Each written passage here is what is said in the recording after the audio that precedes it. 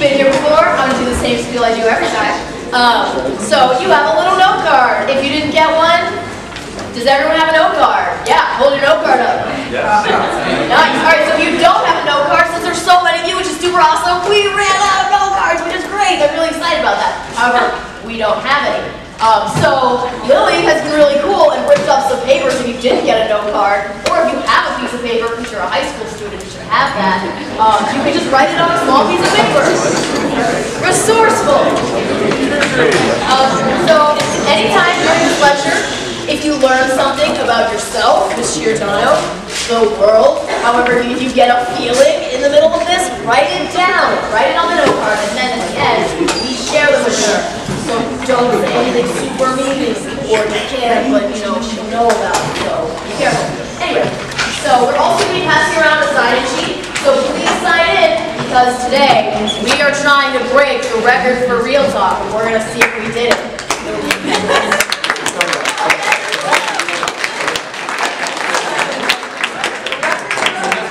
99 people, and if we can hit triple digits, she will currently hold the record at 100 people or more, which is pretty freaking cool. So, without further ado, Mrs. Giordano speaking on anxiety and other high school stuff.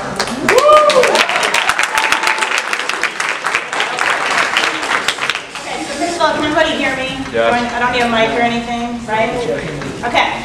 So, first of all, you're going to have to just bear with me a little bit because all of the other teachers that have done these teacher talks have been way cooler than me and have been able to just get up here and just talk off the cuff, and let's consider the topic that I'm speaking on. I have some notes. Okay. It's like my little security blanket. Okay, so just, Anyway, cut me a little slack. So, yes, I am talking about anxiety today, and I want to start off with a definition. I literally went to the dictionary and looked it up. Merriam-Webster's dictionary defines anxiety as a feeling of worry, nervousness, or unease, typically about an imminent event or something with an uncertain outcome. Okay? And anxiety is something that has been a part of my life since I can remember. And I want to put a little disclosure statement out there that some of these experiences that I'm going to describe to you, some of these thoughts and emotions are going to seem a little crazy to you. And that's okay, because to this day, when I look back on them, some of them seem very crazy to me as well. But I assure you that when they were happening, they were very real and terrifying at times. My earliest memories of anxiety comes from, I don't know, maybe 6 or 7 years old. I can remember part of my sort of going to bed routine. Your parents have tucked you in, you've got your little stuffed animals, the lights are off, and the thoughts would start to come. Part of my sort of falling asleep procedure was creating lists in my head of things that I needed to worry about. And it was always this voice of the what ifs. What if this happens? What if that happens?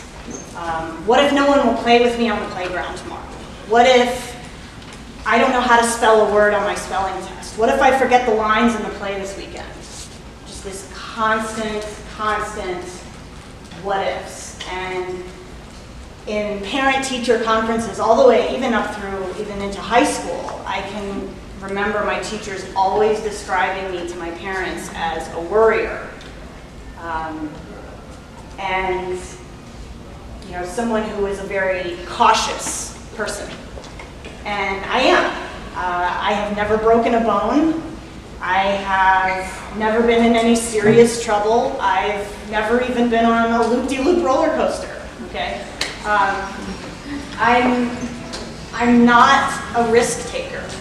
And I attribute that to the fact that these things cause me anxiety.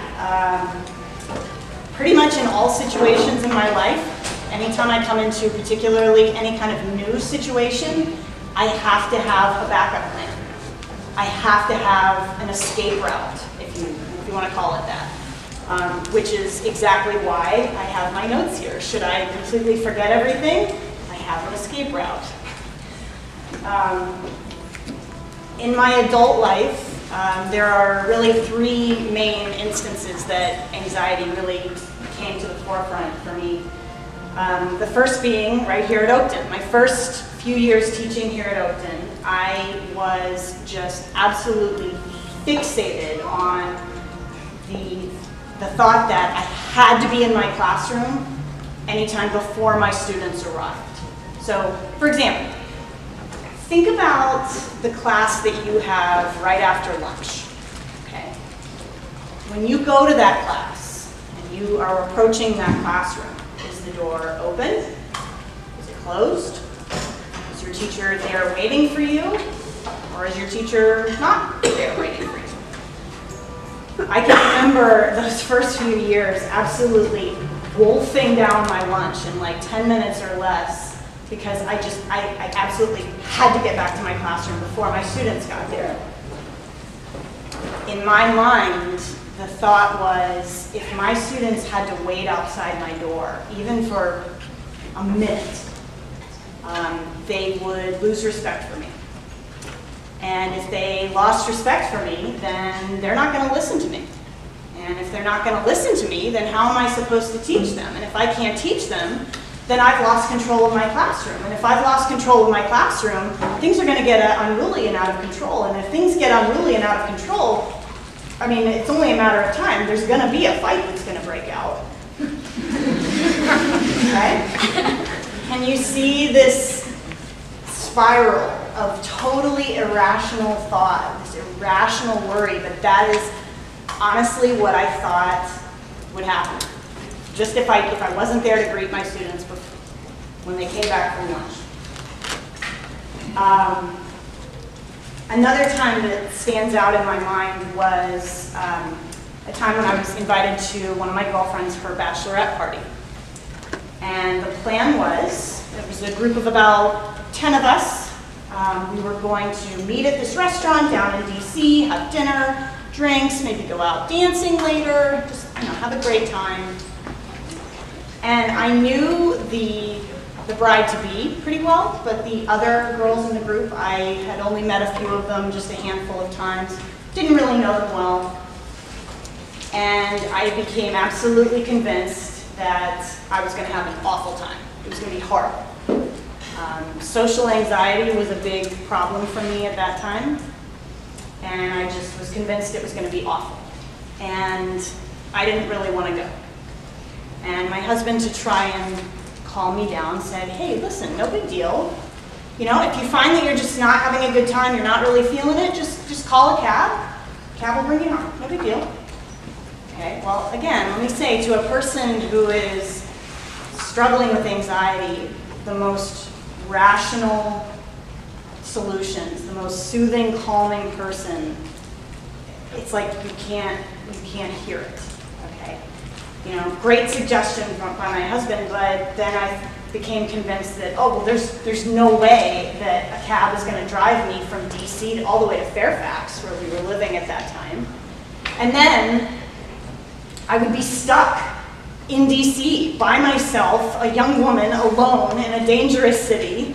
You know, I will spare you the details, but you can imagine where my mind was going of like all the things, the horrible fates that would befall me in this dangerous city.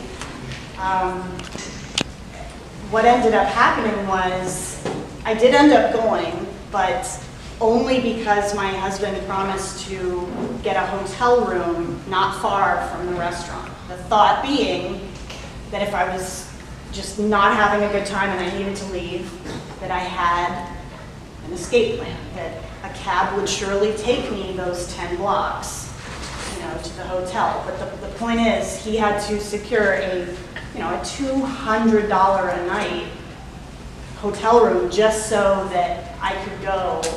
And it didn't wipe out my fears, it just lessened them just a little bit. So, I mean, this is the level that people have to go to help people with anxiety.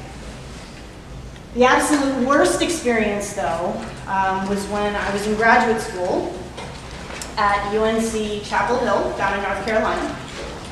I had just graduated the previous spring from UVA, and I was in a biochemistry program with the goal of getting my PhD. And it started out great. I was taking really challenging, really interesting classes, and the graduate students in my cohort were, people like me, and it was cool to be around that. And I was being a teaching assistant for a biochemistry course for undergraduate nursing students. And of course, the most important part of any kind of scientific graduate program is you're doing research in a lab. And I was working in a lab that studied histone proteins. It was cutting edge, it was great. But as fall transitioned to winter, I found that I was spending more and more time helping my nursing students and less time in the lab, which is where you're supposed to be as a graduate student. And I started to get into a little bit of hot water with some of my professors about how I wasn't fulfilling my responsibilities there. And I sat back and thought, I think this is a real sign.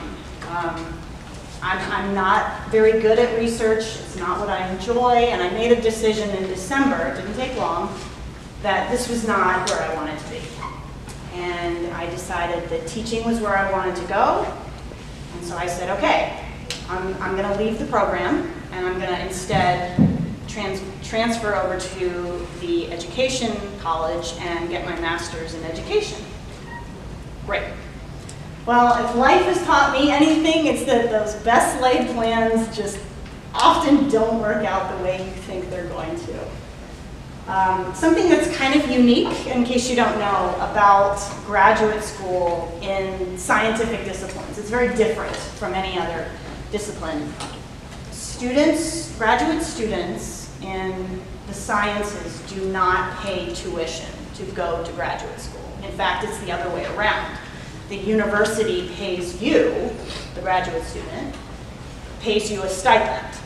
Now, it's not much. I mean, you're basically living at the poverty level, but still, you're not paying tuition, they're paying you.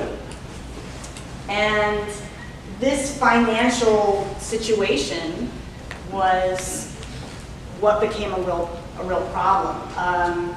UNC had essentially been paying me this stipend for 4 months, and when I spoke to the dean and said, listen, I want to leave the program, he essentially said, well, we want our money back.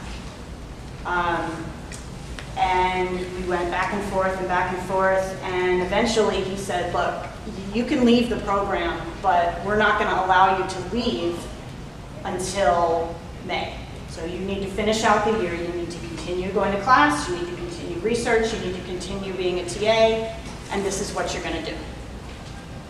Okay, well, imagine, if you will, for a person of my disposition who's an extremely anxious person, this is like the end of the world. Okay, this is the worst possible scenario. Someone has put you in a situation that you don't like, and you can't get out of it.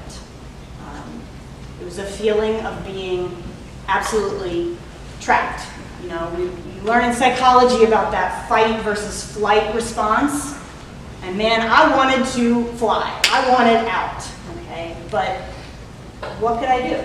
I mean, I didn't have a choice. Without facing some sort of legal repercussions, I had to stay.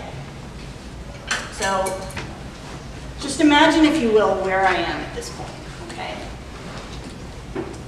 I know that I'm going to be leaving the program, and the university is giving me a really hard time about it.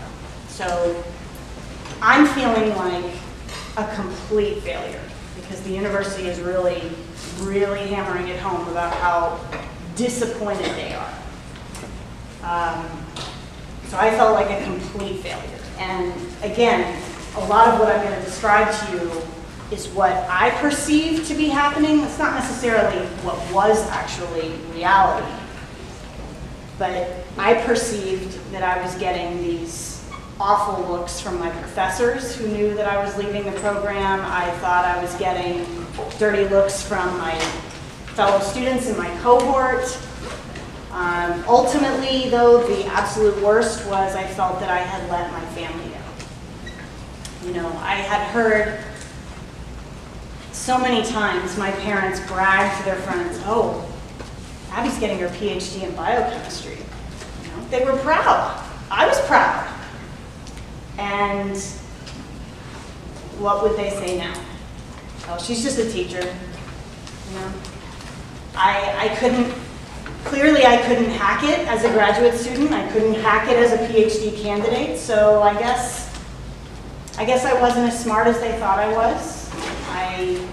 I guess I wasn't as smart as I thought I was, and it was a crushing realization, or what I thought was real. You know, all of these things, these worries, these thoughts are welling up inside me, and it eventually started to exhibit some physical symptoms. I basically stopped eating. I rarely slept. I cried a lot. Okay, and I was living on my own at the time in an apartment in Chapel Hill, and so when you live alone, there's nobody to see you day in and day out. This behavior was left to go unchecked for too long. And I'll never forget the day that everything sort of came to a head. I was in my apartment, I was sitting on the couch, I was watching TV, and I just sort of noticed that my heart was beating just really, really, really fast. And of course, being, you know, scientifically minded, I'm like, ooh, I'm gonna measure it. I'm gonna see how fast is fast. And, you know, I'm measuring my pulse, and it was beating at about 175 beats per minute. Okay, just sitting on the couch, watching TV, not exercising, and I thought, okay, that's a little high. And so I thought, okay, I can control this. I can control this. I can get myself to calm down. So I thought, okay, I'm gonna go lie down. I'm gonna try to take a nap. Didn't work. I thought, okay, I'm gonna go for a run. You know, that's exercise. That'll get your heart rate up to about that level anyway. And then maybe when I finish the run, you know, my heart rate will just come down naturally. I tried drinking excessive alcohol. I'll be open, you know? It's, you know, stimulants versus depressants. I thought, okay, yeah, it's a depressant. Yeah, let me try that. Didn't work. Didn't even budge. And so at this point, you know, the worry spiral starts. And I think, okay, I'm having a heart attack. Okay, so I call the hospital, speak to the charge nurse, and God bless her. She said, you know, it doesn't sound like you're having a heart attack, but we want you to come in for a psych evaluation. And I say God bless her because she was so patient with me on the phone. I mean, I was barely coherent on the phone. I was crying so hard she couldn't understand a lot of what I was saying. So I went to the hospital, spoke to some psychiatrists, some therapists, and they said, you know, basically what you're having is a massive panic attack, and it sounds like this panic attack has kind of been brewing for, you know, the past month. And they prescribed for me some anti-anxiety meds and an aggressive schedule of therapy sessions for the next couple of months, and that really did a world of good. And in the end, with the help of some of these therapists that I was seeing, the university and I were able to reach kind of a compromise. I'm forever grateful to these therapists because they really did step in on my behalf and speak to the dean and say, hey, listen, buddy, this is a person in crisis and you're not helping. The compromise was I was allowed to stop attending classes, and I was allowed to stop my lab work, which was really the place where I was the most unhappy. However, The catch was I had to continue being the teaching assistant for the nursing students without pay. That was the deal through the end of the year. And that may seem crazy to you. That may seem like, who would take that deal? Who would take a part-time job when you're living alone, on your own as an adult? You know, my parents weren't giving me money anymore. Who would take a part-time job where you're not getting anything? Well, listen, I was, so unhappy. I was willing to accept pretty much any kind of deal just to get away from this place that was so awful for me. And working with the graduate students, that was the part I liked the best anyway. So they weren't really asking me a lot, I thought. So I still struggle with anxiety today. It's part of my daily life. However, I have learned coping mechanisms. One is medication. The second is therapy. And my favorite is meditation or mindfulness. Okay? Unbeknownst to some of you that may know me, I do a 10 to 20 minute meditation routine every goal day during my planning period. You may have seen the sign on my door that says, do not knock, do not enter, meditation in progress. It's something that I do. I've found that doing that keeps me more calm during the day. It helps me to more rationally evaluate what's going on around me, more skillfully navigate stressful situations. High blood pressure is a natural side effect of being an anxious person, and when I started doing this meditation routine every other day, there was a marked decrease in the numbers. And you can look it up, okay? You can Google it. There is a plethora of scientific evidence out there that cites the positive effects on the human body of meditation. Even if you're a person that isn't anxious and doesn't have to deal with this, it has so many benefits. You should look it up. There's an app. There's really two apps that I like. There's one called Calm, just the word calm. Another is called Simply Being. They're both free, okay? They're great. You should really check it out. It's great. I know some of you, your teachers, do a regular routine of mindfulness in your classes, and maybe some of you think, oh, we have to do this. Trust me, it's good for your brains, people. Okay, just suck it up and do it. Okay. So, I agreed to do this talk today not because I want you guys to hear my story and think, oh, that's so sad. No, I tell you what's happened to me because I'm hoping that these experiences will resonate with at least just one person in this room. Maybe somebody in this room can relate to these thoughts and these worries and these emotions that I've gone through. Maybe there's somebody in here that knows what true panic really is. And if you are one of those people, I want to say something to you, and I want everybody to listen. Are you all listening? Yes? Okay. Here's what I want to say. If you are feeling this way, you are not alone. Okay? I just read a statistic that said that in your age bracket, 20%, and honestly, in the Northern Virginia area, I would bump that up a bit. Okay? But this statistic said 20% of people in your age group suffer from some kind of anxiety on a regular basis. So for every 5 of you that are sitting there, 1 of you struggles with this. And again, being the Northern Virginia area that we are, I'm going to guess that's more like 2 out of 5. Okay? I can remember one of the most despairing thoughts that I would have when I was, the low of the low times was that I was all by myself and that nobody would understand and there was nobody I could talk to, but I want to tell you that there are people who understand, and there's more out there than you think.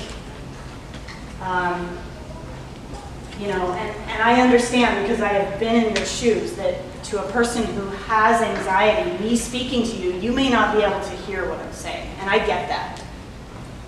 But maybe there's a chance that you are hearing. You know, I would encourage you, if you ever have these thoughts, please, please talk to somebody about it. Talk to your family. Talk to your friends. Talk to your teachers. My own students know that my door is always open. I'm always willing to listen. And even if I don't know you, you can come and talk to me. I will sit with you and listen to what you have to say. Because I've been there. And I am sometimes still there. So thank you very much.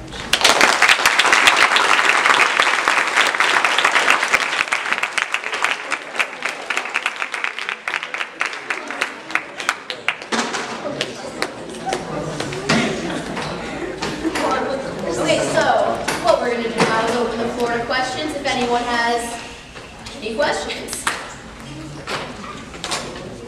Yes, ma'am. How do you talk to someone who has anxiety that doesn't really want to admit that they do? I would say the best thing you can do... Can you repeat the question? Yes, her question was, how do you speak to somebody that has anxiety that maybe is not ready to admit that they do, or, you know, what's the best way to speak to someone with anxiety? And I would say the most important thing is to don't try to fix the problem, because they're not going to hear you anyway. I think the #1 phrase you don't ever want to say to someone with anxiety is, hey, just relax. Hey, calm down. It's cool. Just relax. I don't know how to relax. Okay. I would say the most important thing is just to listen.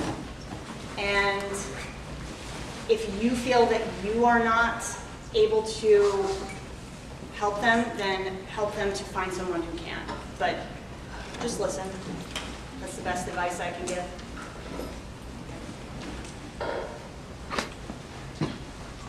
Yes, ma'am. How did you explain your anxiety to your husband?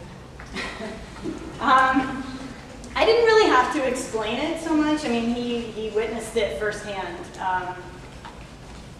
But it did, once I understood it enough myself, I had to say a lot of what I was just saying to her is, hey, stop trying to fix the problem. Like, I understand that your heart is in the right place and that you're trying to help me, but he has sort of learned that he can't fix the problem, and he just needs to listen, and he's become very good at that. Yeah. How did you know you wanted to be a teacher, even with anxiety? Because somebody, and I wish I could remember who it was, somebody at some point when I was so unhappy, maybe it was one of my therapists, just said, well, where is a time in your life that you are not anxious, when you are happy? And I said, actually, it's, you know, working with these nursing students. I love it. I spend hours beyond what I'm supposed to because I just like it. And she said, well, if you like that, have you ever considered maybe making that into a career? And it was kind of like, oh, right, yeah, of course. And that's why I tell my students all the time, you know, do what you love. Don't think about money. Just wherever you are happiest in your life, whatever you're happiest doing, that's where you gotta go. Yeah.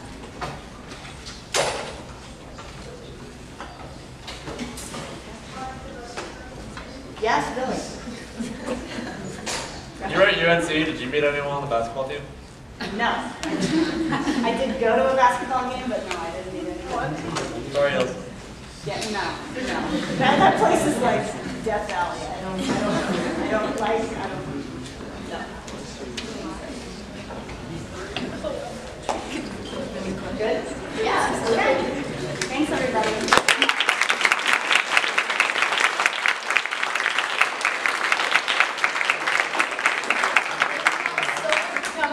Less than 5 minutes to the bell. So if you did get your little index card and you felt a thing or you learned something, please write it down and then put it in a really cool and I made it myself. I'm really proud of it. So please stick it in there, and then we will share with Mrs. Giordano. Also, Thursday, Ms. Snyder is going to be talking here about the importance of family, which is really, really important for everyone. And I just wanted to make a little announcement of the fact that there are 109 people in this room.